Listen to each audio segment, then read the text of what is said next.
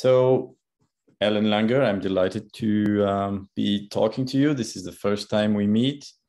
And I wanted today to focus on one of your books, which is also, I think, one of your passions, which is creation, creativity, art, but of course, art seen as a way of life. And I took a few notes from your book just to trigger the conversation. I think there is a sort of a slogan in the book, correct me if I'm wrong, which is where we are is where we've never been. Yeah, I have another book of my paintings and one-liners that have been culled from research over 40 years.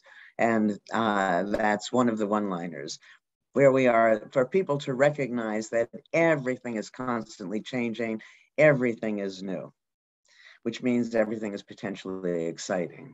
Right. And that attention to the new is one of the ways you define mindfulness. Yeah, that in fact, it's actively noticing new things. And when you actively notice new things, that puts you in the present, makes you sensitive to context and perspective, and reveals to you that you don't know that thing you thought you knew as well as you thought you knew it. So then your attention would naturally go to it. And this act of noticing is the essence of engagement. So it feels good. And all of that research shows that while you're doing this, the neurons are firing, and it turns out that it's literally and figuratively enlivening. Right. And the only other alternative is for us to deeply accept that uncertainty is ubiquitous. We don't know anything. We think we know. In fact, I define mindlessness often as frequently in error, but rarely in doubt. And so if you know you don't know, then you naturally pay attention. But so many of us around the world have been brought up thinking that we do know. And so the way to shake us loose from that is this act of noticing. When I give talks, Louis, I enjoy asking people, I say, okay, how much is 1 and 1? And then the Lord, or they think I'm crazy, whatever it is. And dutifully, they respond 2. But then I inform them that no, 1 plus 1 is not always 2. If you're adding 1 cloud plus 1 cloud, 1 plus 1 is 1. You're adding 1 wad of chewing gum to 1 wad of chewing gum, 1 plus 1 is 1. In the real world, 1 plus 1 probably doesn't equal 2 as often as it does. And if most people are not aware that 1 and 1, if they're learning it as 2, if you're using a base 10 number system. If you're using a base 2 number system, 1 plus 1 is actually written as 10. So when somebody says to you, how much is 1 and 1, or almost any other question, the right answer is, it depends. Right. And that's interesting because you're a professor of psychology. I'm a philosopher. And in what you just said there, I could see at least 3 echoes to the philosophical tradition, right? Of course, the obvious one is Socrates, who went in the streets and bothering people, telling them that they should admit that they don't know what they think they know. And actually, it cost him his life, right? Right. Perhaps less known is, I was thinking of the Situationists and Guy Debord in France in the 50s, who were saying that it's actually even the beginning of a political liberation to be able to feel the freshness of every situation, right? Mm-hmm. And the third one, with your 1 plus 1, and you talk about them in your book, are the surrealists, right? Mm-hmm. Who were very good at disrupting all the certainties that we may have about our present, which, in their return to psychology, sometimes it seems that we could define consciousness as the attention to this that is not the habit, previously right? Known. Yeah. Right. So given the fact that, and sometimes people say it's strange because when we're kids, time goes very slowly. And then when we're adults, it seems like time goes faster and faster. And the other day I told my daughter, well, because when we old, we think we know, we recognize, and therefore we are sleeping all the time. And that's what you say, right? About it's mindless. Yeah, that the 40 years of research sadly has made clear to me that virtually all of us are mindless almost all the time. And the thing is that when we're mindless, we're not there. So we're not there to know we're not there. And so when people first hear me talk about mindlessness, they assume it's everybody else until they get some feedback on, simple things like you're driving on the highway and you want to get off at exit 20 and all of a sudden you look up and it's exit 28. Where was I? But it's much, much more pervasive than that. And I, recently have been writing a lot about how I blame the schools around the world for most of this mindlessness, because it's the schools that are teaching us 1 + 1 is 1. And it's the schools that are teaching us that I'm better than that other person. I mean, after all, I'm a full professor at Harvard, rather than a little song. This is going to seem so silly to you, Louis, but to me, it's so important. I wrote this little song. I can't carry a tune, so I probably won't sing it. Go ahead, but for my grandkids. And it's everybody doesn't know something, but everybody knows something else. Everybody can't do something, but everyone can do something else. And that's the world that I'm trying to create with all of this writing, paintings, and and what have you. To take this vertical, where everybody can be lined up on some dimension, ignoring always who decided the criteria, and make it horizontal, where everybody is respected. And right. realize that the lives that most people lead and hurry through, and they lead as if it's zero sum. If you're the winner, that means I have to be a loser, rather than life is not zero sum. Speaking of songs, if I go scintillate, scintillate, diminished celestial body, does that ring a bell? Yeah. Okay. Yeah. That's a lot of things. That is a lot of what we do in academia, right? We think we discover new things sometimes, but we just put fancy words in Twinkle Twinkle Little Star. Little star. And then I'm not saying that for you, but for some of the people in the audience who might not. But and that's not really finding something new, right? It's just employing a discourse that is rewarded in a certain field and creates a sort of a feeling of oftentimes that's the case. But so when I was writing or just started the work on mindfulness, it felt to me that it was just mundane creativity, and that when you talk about creativity, there's too much attention on the product, and this is attention to the process. And that it made me think, this is what you just brought to mind, that if I generate Einstein's theory of relativity, so the world is not going to applaud me, but for me, it can be very creative and mindful. So you've got, both ends going. You have the people for whom it is brand new, the people who like to think it's brand new, but they're just putting new wine in old bottle or old wine in new bottles. And then the people where it doesn't matter whether the bottle is new or old, whether the wine is new or old, but the way I'm tasting it makes it a brand new experience.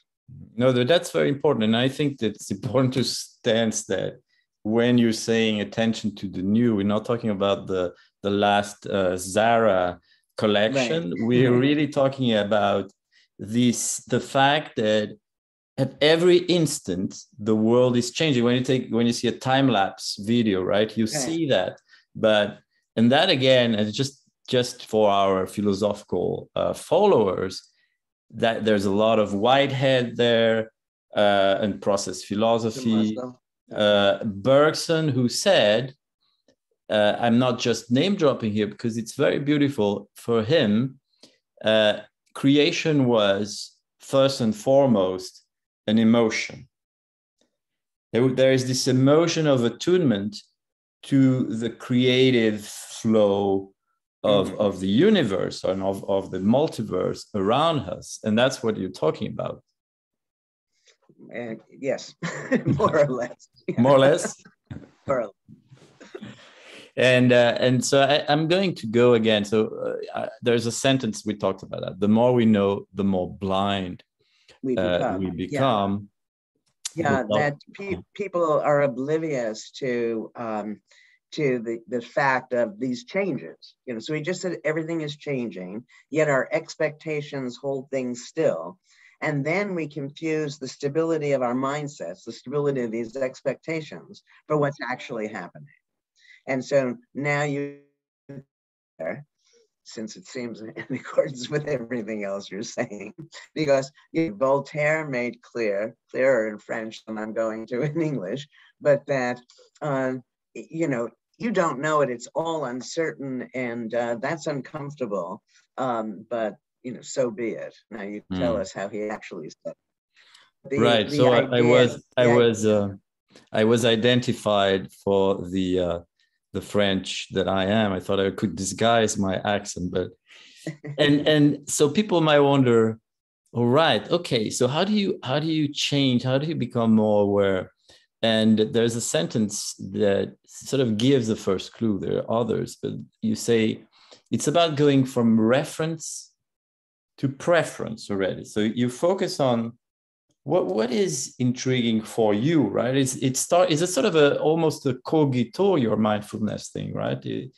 I think that, or I am mindful, therefore I am. Yeah. But the reference to preference was really about how the more we notice of something, the more we come to like it. Okay. And so that the more mindful you are, the more not just open you are, but the more pleased you are with the world you're living. So we did silly things, like we took people who hated heavy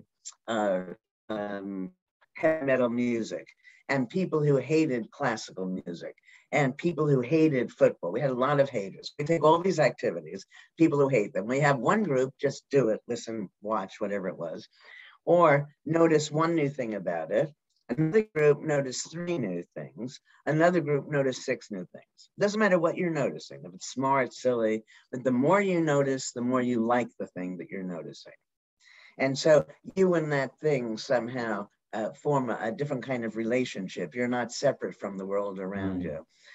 To go back, because this is one of the things, and I think this is consistent with Socrates, that behavior makes sense. This is a very important one-liner. That behavior makes sense from the actor's perspective, or else the actor wouldn't do it. And that when we recognize that, so instead of when you think, presuming you know why they're doing it from the context in which it's embedded, and that if you actually ask yourself how to make sense out of that. So for instance, you may not like me because I'm so gullible. Well, from my perspective, I'm trusting. I can't stand you, Lewis. I know you a few minutes, but you're so inconsistent. But from your perspective, you're flexible. And it turns out that for every single negative characterization, there's an equally potent but oppositely balanced alternative. For every negative thing, there's a positive way of looking at it. And that then all of our relationships change. And our relationship to ourselves self changes. And, to be gullible, but would you like me to be less trusting? Probably not. No, but I think that I almost hear some sort of a message of perhaps not universal law, but some sort of a harmonization of relationships, because indeed, if I try to step out of my ingrained dislikes, I might start noticing, and then I might, if not fully appreciate, I might understand why others appreciate. Yeah, and I think that it's that, and we were talking before about thinking 1 and 1 is always 2, so you don't think about it, you don't pay attention to it, you look down upon people who don't know that. this is the interpersonal version. Right. That where we also have people set up as superior, more or less superior to other people without recognizing the sense that their behavior makes in its own context. So that, that when you become more mindful and the way that I hope people will take notice of, you be, and if you're, and less judgmental of yourself. And so that just opens up all sorts of positive interactions. Okay, a first possible critique here, and I'm sure you have a correct answer to it, but the paradox is like, okay, I become mindful and I start seeing that I could like everything. Isn't there a risk there, someone might say, of a sort of a dissolution of the self, or a sort of you lose your own character? Oh, gee, I think that when you're a little kid and you don't have a clear sense of self, and then you become socialized or whatever, and you have a sense of yourself, there's a higher order where you're just not concerned with yourself. Concern with self, to me, suggests a lack of self-esteem. When you really have high self-esteem, you're not esteeming, you're just being. So there. Okay, but my question was also, and I see that it sort of connects with what you just said, sort of connects with the idea of flow, etc. But my question was also on the creative side regarding to style, right? We often say that when an artist has style, she knows exactly what she wants to do and dislikes all sorts of other things. Yeah, I remember when I started painting and somebody commented on my style. And at that point, I said, oh, I didn't know I had a style. And I was very excited about it. But if you were here, you came into my studio, if you thought that having a specific way of doing something, where you can tell, this is a Picasso, this is a Mondrian, whatever, you would either conclude that your thoughts about needing to have a specific style are wrong, or I'm schizophrenic, because, what I do, it represents what I'm feeling at the moment, and my feelings are varied. And so the quote style will vary. And I don't know, I think, that, Monet was able to paint the same water lilies thousands of times, and because he was mindfully paying change in the sunlight, or whatever it is. But I think to keep that feeling of novelty when you're doing the same thing over and over and over again is probably going to be hard for people. And I don't know, I think it's fun experimenting. Right. But I don't think there's a right way. The important thing is to recognize it almost doesn't matter what you do. What matters is the way you do it. And if you do it mindfully as opposed to mindlessly, the ramifications, the advantages are enormous. Right. No, and I think that's, you speak of being authentic, and I think that's what I really appreciate in your practice of painting. And I encourage people to go at least see some images online of your paintings, is the idea that you don't need to really care about does this painting resemble my previous painting, right? But that's also here I'm trying just not to agree all the time, just to keep a little dynamics, right? Although I do tend to agree, but someone would say, oh yeah, but that's because she's a professor and she paints on her spare time, as opposed to a professional artist who needs some sort of like to brand herself. On the other side, we can say, look, when she's a professor, she only talks about mindfulness all the time. So she does have a style. No, she doesn't. Although that's cute. Because, I mean, mindfulness is a superordinate category. Right. That no matter what you're doing, as I said, you're doing it mindfully, so it's hard to get away from it. So yeah, so in some sense, yes, but putting that aside, I don't think that that there's a right way of doing things. And you know, I tell this story in the On Becoming book. A friend of mine who drinks too much. And so she first saw the art, and she was a fancy art collector, African art. And so she saw one of my paintings early on. She goes, now, there's something there, Ellen. You know, there's something that, I don't thinking you're Rembrandt. Okay. You know, why should I think I'm Rembrandt? But I didn't say to her, because I didn't think she was in a state to hear it. And I wouldn't say it to most people because they might not understand what I mean by it. And Rembrandt isn't me. And that if I'm true to myself, no one can do me better. And I would rather be an original Ellen Langer than, you know, a millionth Rembrandt. You know, which is not denying the skill of the great artists, you know, that have been in existence. But the painting brings me great joy. And so that's why I do it. But I do it also as a psychologist, which is that something will happen. And then I ask myself, well, did this just happen to me? Or is this have some more general truth to it? So an example, and I think I talk about this in the On Becoming book, I was painting and I accidentally dipped the paintbrush into the wrong color, whatever that means is ridiculous, right? And I look up and say, oh no, and I take a paper towel and I start rubbing it, wiping it off. And I mean, these were cabinets in the background. And it actually, to my eye, made it look better.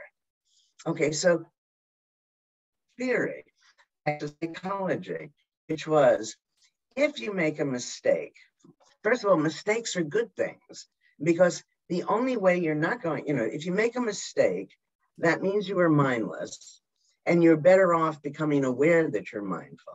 Now, if you go forward, this becomes complicated, but I'm going to tell you anyway. If you go forward rather than go back, it turns out that now you're, whatever you're doing, there's the imprint of that mindfulness. So we have symphony orchestras, art, essays, you know, that we make people make a mistake, they go forward and incorporate that mistake, and they end up with a superior product. Okay, so that led to a whole different theory of decision making, which is, in brief. So the only way you can make a mistake is if you have a rigid plan, right? Because if you say, oh, sort of, and then you do something else, it's nothing. But it's when you say, this is what I'm going to do. And to recognize that that plan was just a decision moments before. And for it to be a decision means there was uncertainty. Now, what happens with us, we make decisions and then we freeze and act as if, you know, this is the only answer, forgetting that just recently we had no idea what, you know, what we wanted, what the answer was going to be. Anyway, so the short of this long story is that I go back and forth between painting and then writing and doing my research. You know, it's fun. I mean, my first painting was on a shingle, and it was a woman on a horse, to my mind, racing through the woods. And I thought afterwards, wow, was she in the woods because I was painting on wood?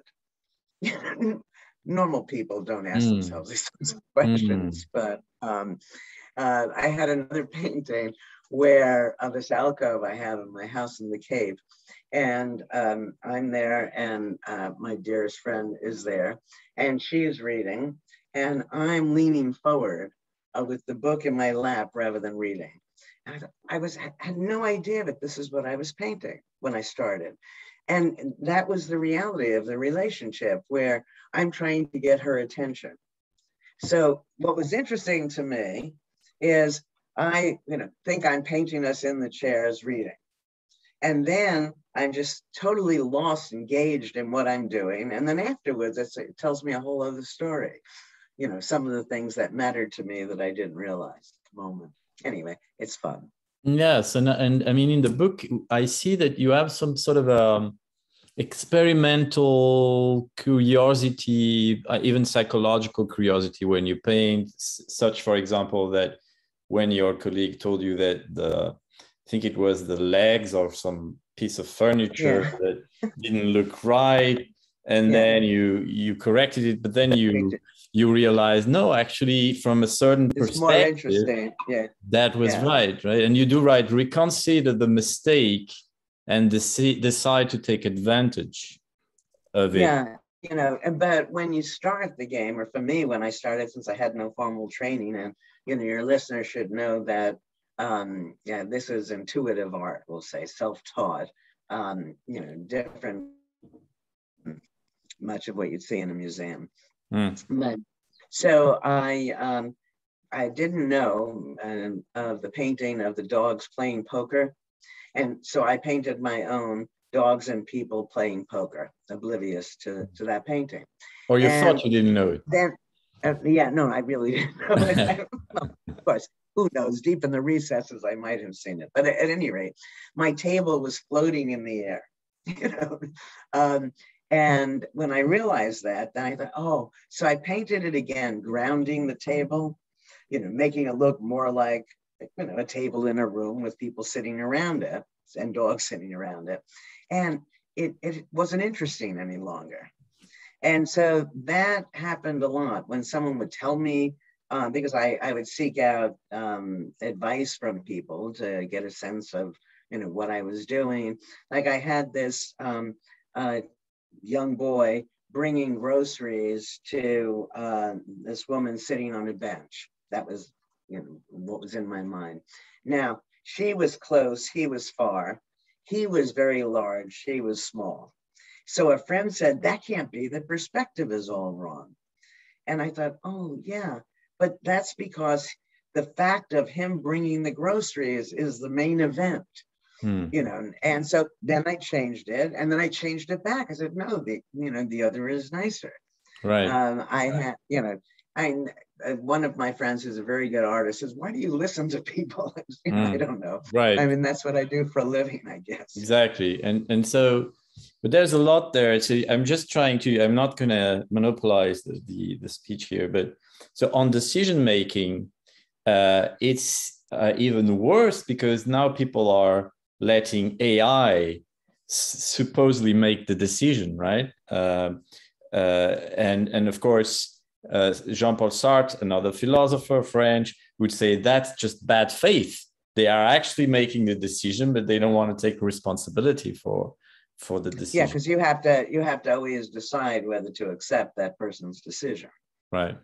And so you're saying that mindfulness is also about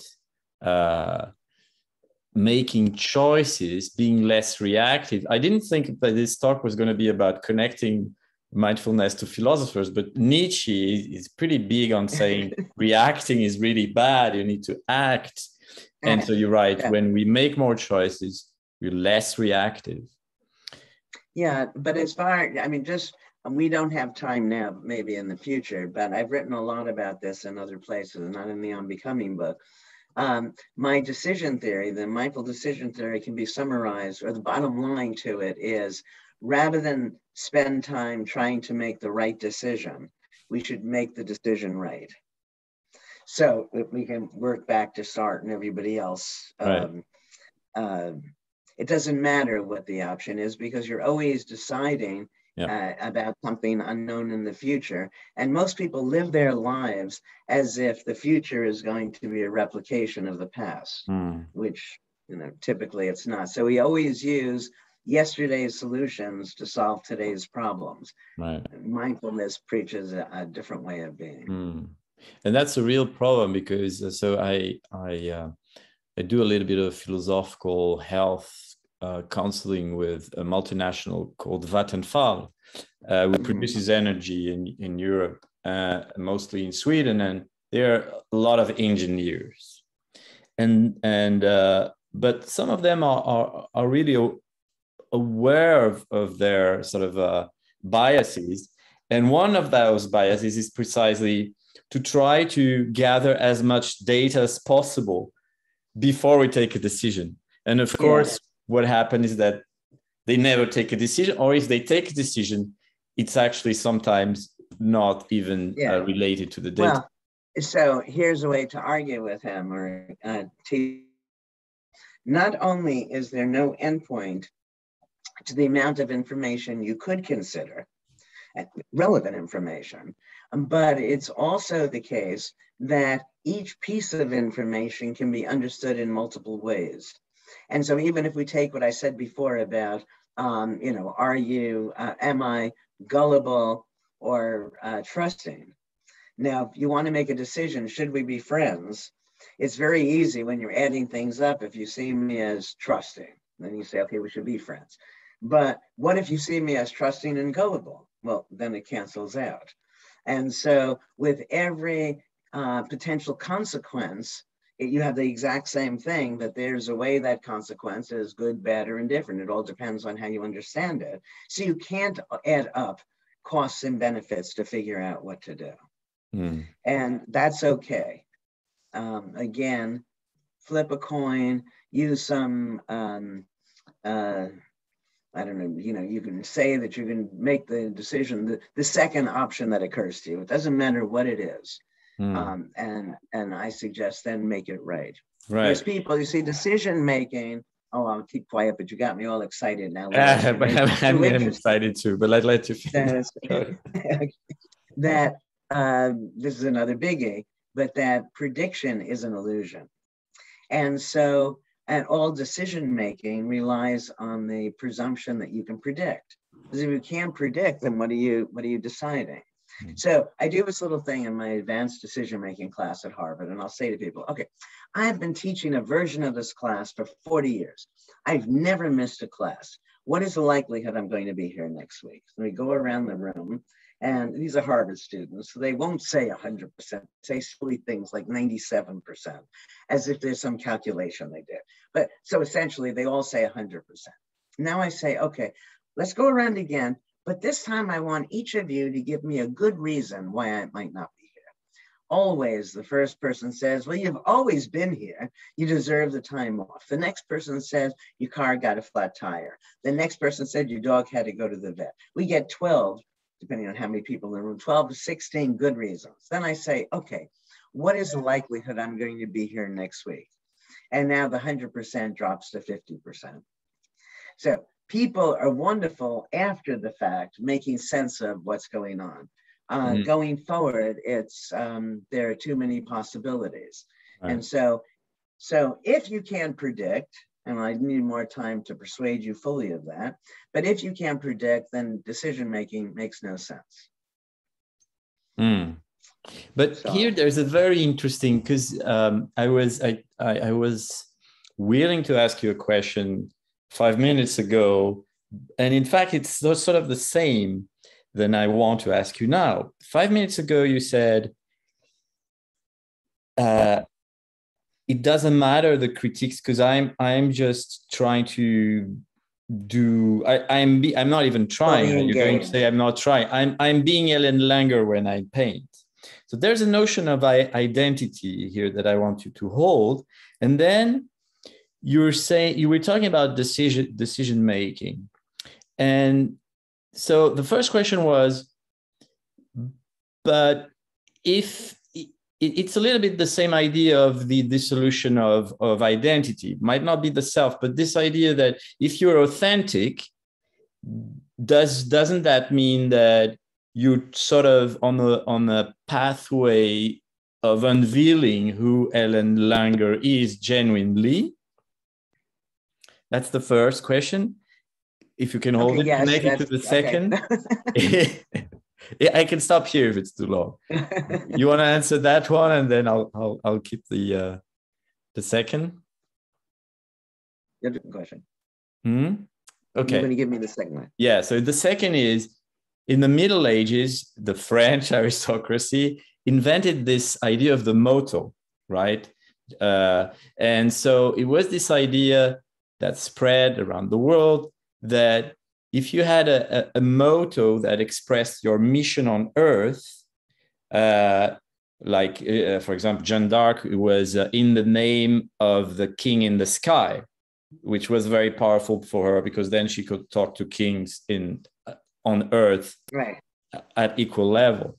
So that motto helped people maintain a sense of their vision mission on Earth, which they repeated daily, not to close themselves to what could happen around them, but sort of to filter their awareness. So it's a sort of dialectics there of being me, Ellen Langer, and at the same time, because I'm trying to be me, I can perhaps be more aware to new things. Or am I wrong? That's all very interesting. I think that the me that you're talking about is something from the outside looking at me. As the actor of the actions, I'm not trying to be anything. I'm just being. And that certainly if we can take silly examples that, you have your favorite stories, and every time you meet someone new, you tell your favorite stories. So that's something that you're doing that other people aren't doing, not the same stories. So that can make it look like there's a you. But I really think, as I said before, about these three levels, and in general, this is the way I think about the world. We'll start with 3 levels of sophistication. It's not really about sophistication, but the first level. So let's take, you see an old person drops their cane. So what do? You're a bore, you don't do anything. Level 1. Level 2, you rush in to pick up the cane to help her. Level 3, you don't do anything. You watch, because she's going to feel better if she picks up the cane herself. So level 1 and 3 are not doing anything, but they're so different. So you have little kids, a different example. Little kids are uninhibited. They haven't learned the rules. Level 2, almost everybody we know, is inhibited. Level 3, hopefully you get to the point in life where you become disinhibited. Now, lots of these older folk, I'm a part of this group, it's not that they don't know the rules. It's that they no longer care about the rules. And so being disinhibited can look like uninhibited, but again, it's for a whole different reason. We can take all your famous philosophers that you've talked about, and we can have level 1, people who don't know who they are, haven't read. Level 2, people who become obsessed with their work. Level 3, people who say, that if I allow myself a certain way of being in this world, I'll come to all of the information myself.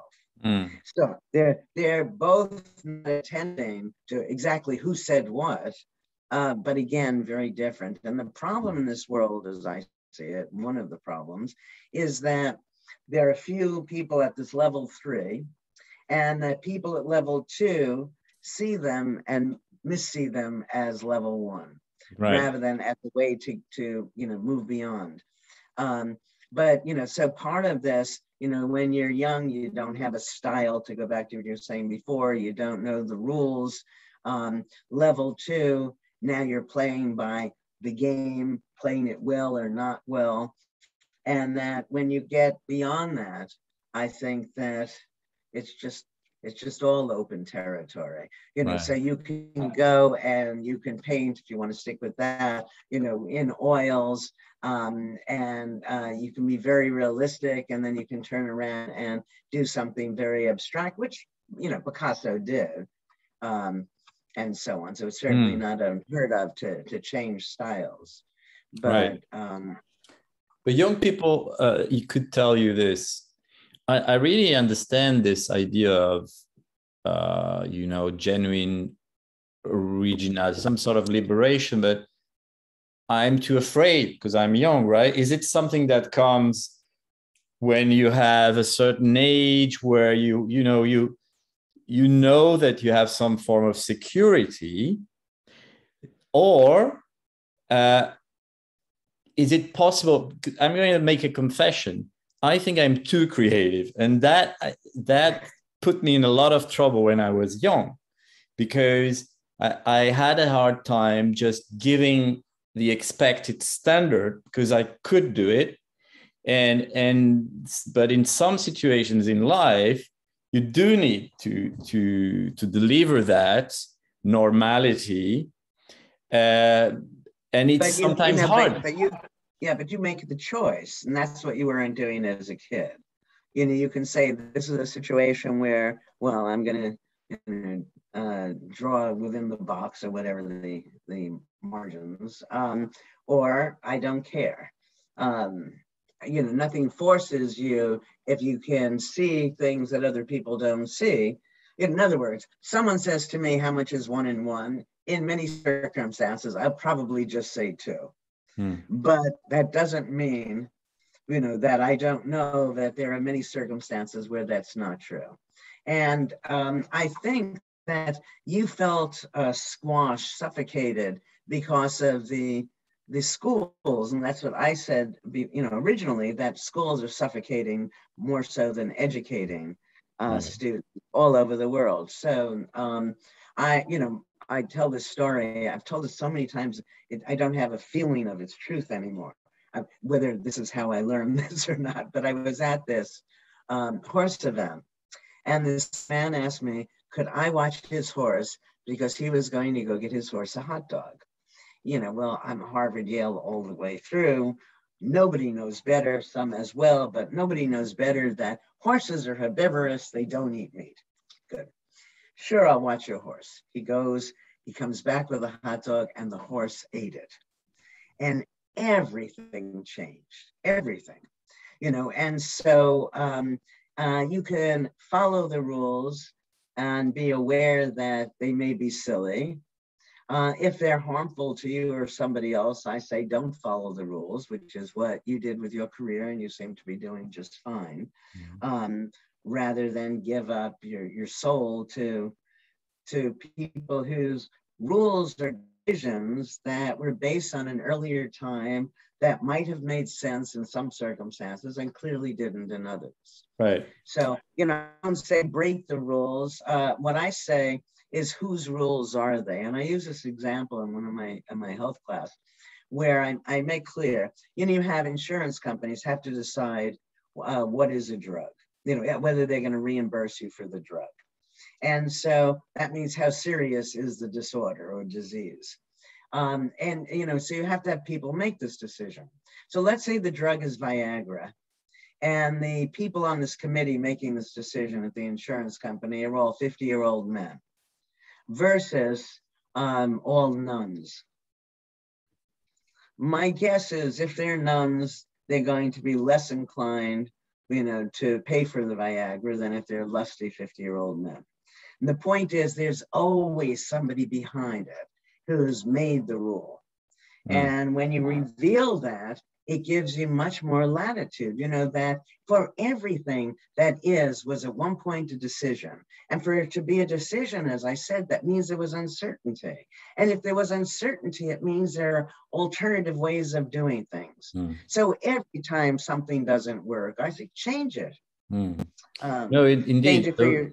We could say you are a dangerous politician disguised as a respectable Harvard professor.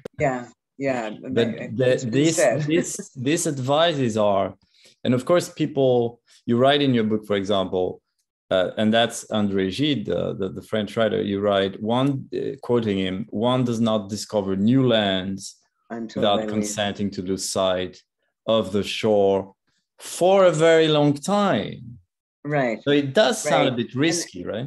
Well, oh, for sure. But it's that or living a life where you're painting by numbers, which, so to me, it's an easy decision. Right. I'm glad that you mentioned numbers, because I have a slight problem, and I would like to collaborate with them. I have a slight problem with psychologists. A lot of them seem to be what I call arithmomaniac, right? They want to crunch numbers. They want to, questionnaires. how do you combine, as a psychologist, you had to also do some quantitative Number crunching, sure. Right. Sure. But you always stay in charge. The numbers don't rule. And that, if it's garbage in, it's garbage out. When you're doing things like, that's what they say about factor analysis. You get all these things. What are the 4 or 5 things that are really going on here? I think that much of what I do actually is very different. I mean, I didn't discover this early on. I thought I'm doing the same kinds of studies everybody else is. And then I realized that much of the research that's done is descriptive. It's trying to tell you what's happening now. And much of my work is trying to see how we can be better, how it can be different. So that's how I came to the counterclockwise study. This is where we retrofitted a retreat to 20 years earlier, had old men live there as if they were their younger selves. And without medical intervention, we got improvement in hearing, vision, strength, memory, and they look noticeably younger. And, you wouldn't use those measures if you didn't think that you were going to affect that sort of a change. Even the earliest nursing home study, where we gave people choices and plans and found out that they were living longer. They all have the same sort of flavor. And we have some fun studies now. We have, I probably shouldn't mention it, but I will. I can't give you any information about it because we don't have the data yet. But the counterclockwise was to take people back in time. So now we're taking people at different ages, young people, forward in time. Because I believe people are capable of doing far more than they think they can do. And in fact, we've done that. I would say to people, do as many of whatever, and they do it. And then I'd take another group of people and I'd ask them to do twice as many as those, and they would do it, and and so on. We have a theory of fatigue, which is that you get tired around 2/3 into a task. So we have people do push-ups. We'll have them do jumping jacks. It's easier. And we'll do 100 jumping jacks. You tell me when you're tired. Well, you get tired at around 67. I have another group of people going, do 200 jumping jacks. When do they get tired? Around 138 or whatever, twice a so I'm pushing the envelope, but I believe fatigue, satiation, virtually everything is a function of the way we think of it. Right. So it's it's the double-edged mind over body, because it's not even mind over body. Yeah, no, but because my theory is mind and body are one. Right. And therefore, wherever you put the mind, you're necessarily putting the body. So we have lots of studies where we put the mind in strange places and take our measurements. And, that people have been worried, psychologists, researchers. Oops, did I just lose you? No, you just, there we go. There's just more light. Okay. It was an enlightened. Right. I'm going to say something profound. That's why I needed to have the light. But what was I saying? Oh, yes. That researchers in the past couldn't explore the extent to which we can control our health, because they were always looking for the mediating mechanism, meaning, how do you get from this thing, a thought, this fuzzy thing, to something material called the body? And so that problem has kept things at bay. I say, these are just words, mind, body, who cares? Let's put them together. Where you put the mind, you're putting the body. And we've done really very unusual sorts of experiments, all starting with that counterclockwise study, which we've replicated all over the world, not all over, but in many countries in the world. So it's right, and it's a very there was supposed at some point to be a movie with Jennifer Aniston, right? Aniston play me, yeah. But it turns out, so the other day somebody referred to it as a very famous study, and I thought, okay, well, I guess it is a famous study, and the reason I can say that is that if you watch The Simpsons go to Havana. They actually talk about the study. So So Right. No, it is. we didn't get the Jennifer Aniston movie, but You got The we get Simpsons, Bart which Simpson. is more iconic. Maybe. But I like the idea of unity, which is very Spinozian. Sorry, not I last. was waiting, Hopefully, Louis, last. I must tell you, as Right, you were going through all of them, I right, was waiting for Spinoza because right, that's right. the, We okay, kept, go ahead. yes, and Tell so people why. mm, and it's interesting because Spinoza had this idea also that uh, the core emotion from which all others derive is joy. And in a way, this this is what you write in all your books, right? Yeah, The joie de vivre. yeah. And that's a sort of little pause because we all aspire to that. But there is and now I lost myself. See, I got mindless in this idea of joy. But you speak about renaissance, which is close to that joy. Mm-hmm. I like to you research mindfulness. I research what I call philosophical health, which I'm discovering are quite close. And it's the idea also that we would like to have a certain coherence, harmony between our values, our sort of the way we interpret the world, our worldview, whatever that means, and the way we act. And very often, when I do my consultations, I see that we tend to hold beliefs that are contradictory, and therefore we act in the world in contradictory ways, which sort of relates to your idea that if we simply pay attention, right, we will perhaps not make less mistakes, because we said mistakes are important, but at least we will make our own mistakes, right? The ones that nourish our personal destiny. Well, and I said that if we're mindful, we won't make mistakes because we don't have a rigid plan from which we would deviate and result in a mistake. Right. So if there's no rigidity in the first place, there's no mistake in the second. But so philosophical health is interesting. I think that for most of the people, that it's philosophy at a whole different level. I think that sometimes people are asking, what is the meaning of life? But most of the time, it's, they're just negating their daily lives. And I think that when you say that they're behaving in ways that are inconsistent, what is it? Thesis, antithesis, synthesis. We'll bring Hegel in. That these things, there's a higher order that brings them all together. That I don't know.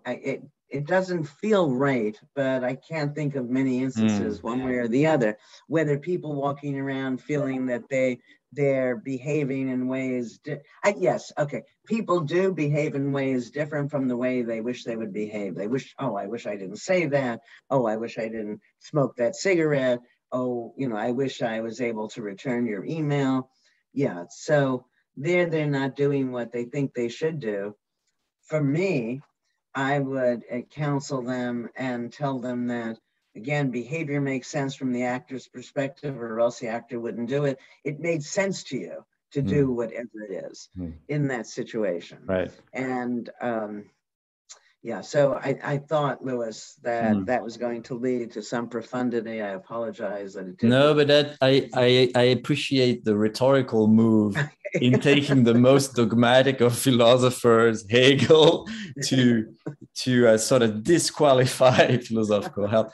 I think that actually this is a very good example, because so Hegel, it's all about dialectics, right? This idea, thesis, antithesis, synthesis. I rather speak of crealectics, where introduces the multiplicity And in fact, I don't speak of synthesis. I rather speak of anthesis, which is the blossoming of the flower. So I do agree that it's not about making peoples into these sort of rational machines that we cannot be, right? Mm-hmm. It's that in our everyday life, sometimes we hold, like I had this example about this Russian guy. He couldn't understand why at 55 he didn't have a love of his life, and he didn't have a child. And I spoke a little bit with him about his, the perceptions of women, etc., etc.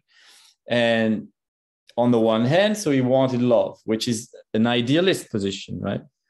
Mm-hmm. But when he spoke of women, he thought that the way to get one is to either through money, having a nice suit.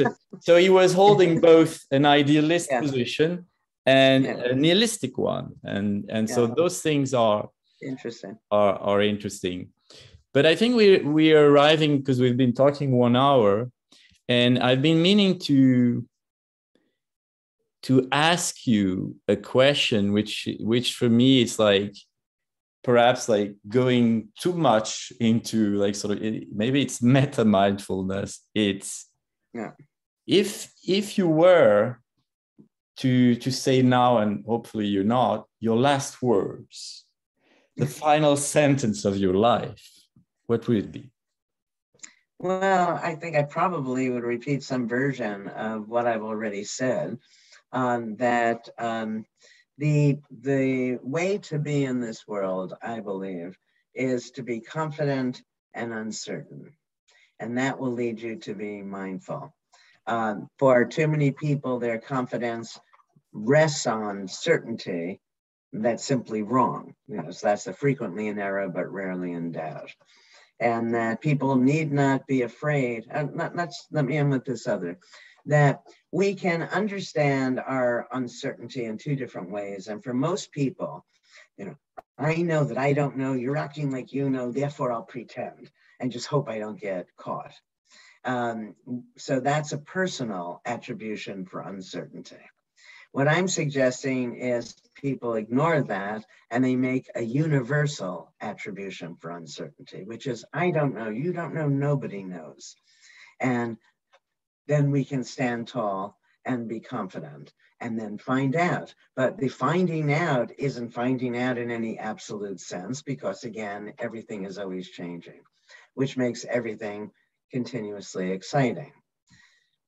But now you make me think of something else that we could have covered for people, which is that for people to recognize, this is Epictetus, that stress, it's the view you take of the event. Events are nothing, consequences don't come pre-packaged. And so you can see any of them as positive, negative, or neutral. When you recognize that you have this control over the way you're going to experience whatever happens, then not knowing is not scary. Oh my God, what are you going to say? Will I be able to answer? Just say, sorry, I don't know. Confidently, it doesn't matter.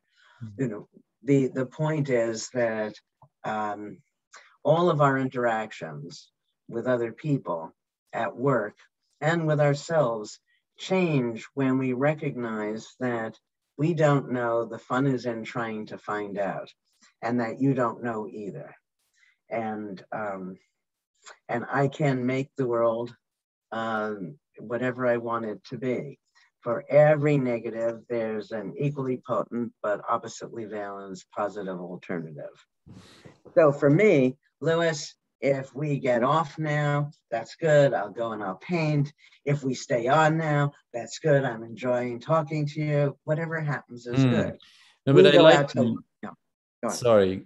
I like the message of learning, because I think that's what you're saying also. Is like, if I'm able to tell myself, I actually know less than I think I know, I can start learning something new.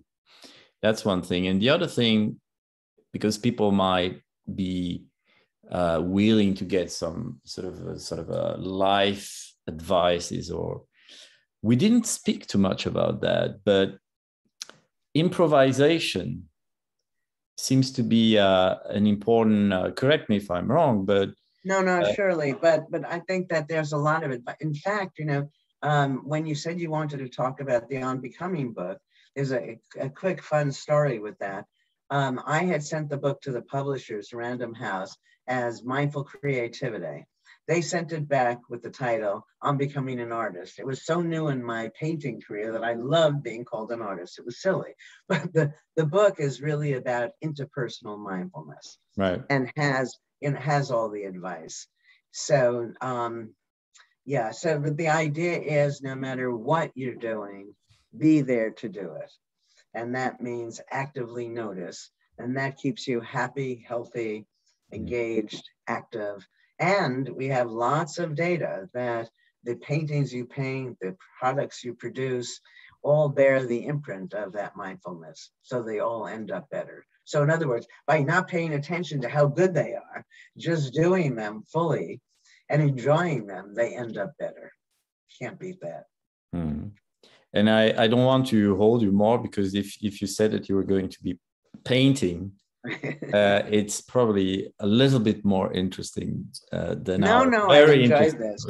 And this was like a philosophy course. I hadn't thought about many of these people for a long time. So there could be a book there, mindfulness and the philosophers. Let's talk about that some other day. Sure. Yeah, that would be great. Okay. Anyway, this was fun, Louis. Yes. So really, thank you very much. Usually, so I can end the conversation here unless you have a comment, anything you would like to add. No, it's up to you. Okay. Go ahead. It's good? No, I have nothing else to say. Okay. No, thank you. It was great. Fantastic. All right. Good to see you. And we'll talk about that book. That could be fun. Let's keep in touch and do that book. We can announce. Yeah, we need to find the title, and then that's 50% of the work. I was a publisher in Paris for many years, and I loved the game of finding titles, because very often if you find a good title that sort of guides you, at least to like your exercise people to. So what do you think of this? Okay, so I have two titles. The title like this for my new book that I sold to Random House. This is what they bought, which is Why Not? And this is the Psychology of Possibility. Right. The other, which people love or they hate, is Unimpossible. So to create a new word. Yeah. I think that the conservative, more expected title is Why Not, okay. Right? Yeah. And there's the Book of Why, which is a big hit in AI. Unimpossible, it's less expected. So let me think about it. But yeah, I think I have a preference for Unimpossible. Why not? For Unimpossible. Yeah. Oh, really? Yeah, because I told you before that I was too creative. It's too strange, right? And my books don't sell. So I have to fight with the publishers if I use that one. So. Okay. So if it's not a slam dunk, I'll probably end up with Why Not. But that's I'll call one of the chapters Unimpossible.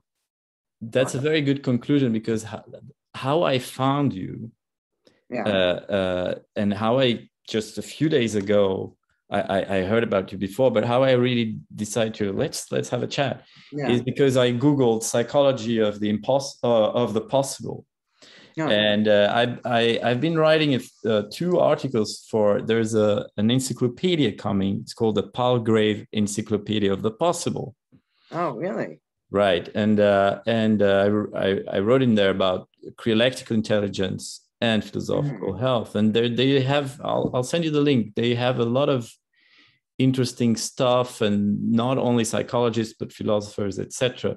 So I think that the concept of the possible is coming back. So it's a great subtitle is great. Maybe that's the title, the psychology of the possible. I used that. I used the counterclockwise, the psychology of possibility. Right. And so this will be Why Not? The Psychology of Possibility, or unimpossible, the psychology of possibility. That doesn't flow as you. No, because you repeat 2 times. Okay. Possible. Let me think about that, and think about it, and about also our book, The Mindful Cogito. That's a bad title. Ellen, thank you very much. My pleasure. You stay well. And let's stay in touch. Thank you. Bye.